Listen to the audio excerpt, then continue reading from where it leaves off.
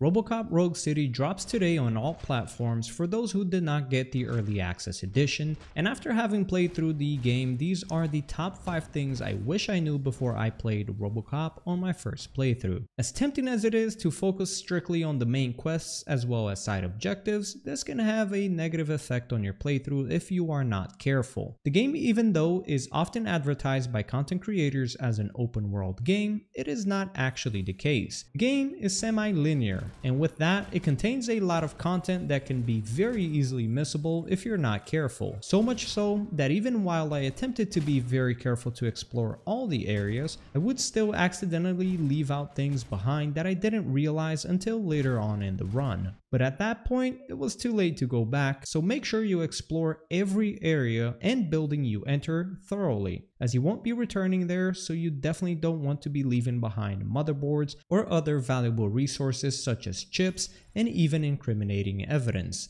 One way you can give yourself a little bit of an edge is investing 6 points into Deduction, as that marks valuable items and data in your map, which can without a doubt assist you immensely when it comes to finding important items across each level. And while on the subject of Deduction, this was not necessarily a mistake I did on my first playthrough, but it is definitely a mistake that I am glad I did not make. I recommend you invest early into Deduction, as Deduction is, in my opinion, by far the most important skill set to have early on in the game, as 2 points into it allow you to scan for hidden objects, safe combinations, and hidden rooms. 6 points into it marks valuable items and data into your map, and 10 points into it increase your overall experience gain by 30%. As well as each point you invest into Deduction increases the experience gain from notes by 5%, which, if I'm not mistaken, gives you a base XP of 100, and each point in Deduction will increase that by 5 all the way up to 150 experience, which when you throw in the level 10 ability, that increases your experience gain by 30% more,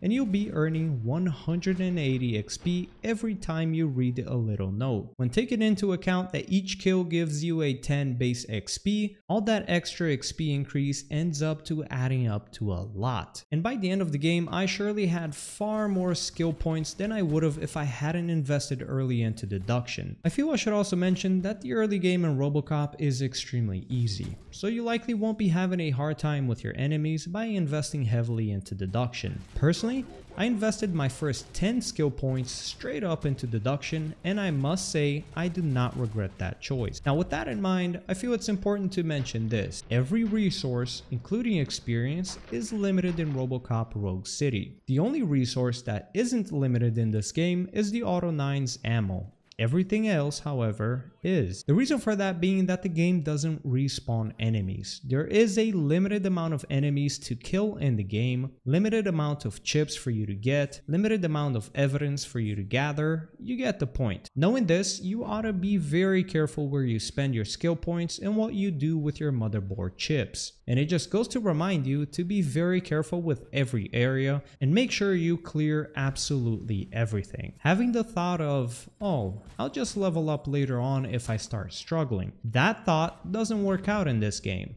If you find yourself behind in levels later on in the game, then you're likely to stay behind for the remainder of the game, as farming for experience or chips isn't really something that exists in this game. One thing you can do, however, if you've messed up, is load back locations. Meaning if you get through an area and you're unsatisfied with your performance, or realize you've forgotten something in the previous level, you can load back into it. By opening up the menu and going on to the load tab, you'll come to find that the game actually keeps a save for literally every location you've gone into since the start of the game. So if you feel you've missed out on something, you can go ahead and use this. But of course, by loading, you will load back your character as well, meaning you'll lose any experience or anything you've gathered since the time of the save. It can, however, still be useful for players who only after completing a level come to find that they've actually left behind a side objective and decide they want to go revisit that level. Do be careful, however, as this will end up auto-saving on top of any auto-saves you currently already have. And lastly,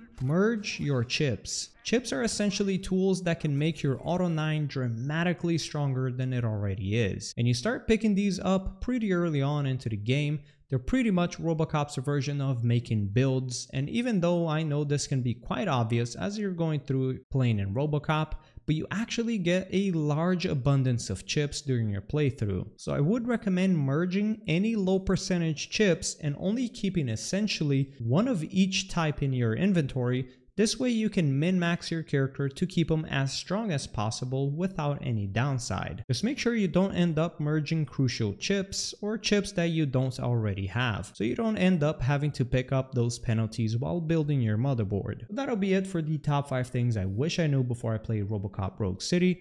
I have been enjoying this game thoroughly, and I believe you guys will too if you haven't started yet. This game has been quite a pleasant surprise. So that'll be all for today's video. I'll be catching you guys in the next one. Thank you for watching. Peace.